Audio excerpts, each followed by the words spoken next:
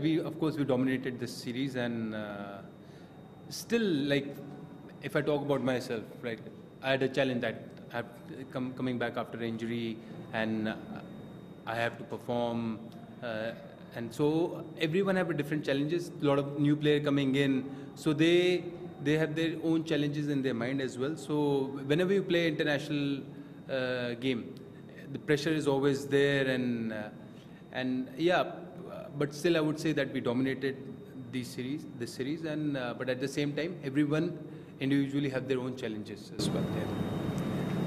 Final.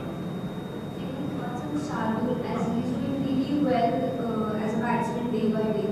Yep, absolutely. He's been bowling well, and the way he batted today, it was amazing.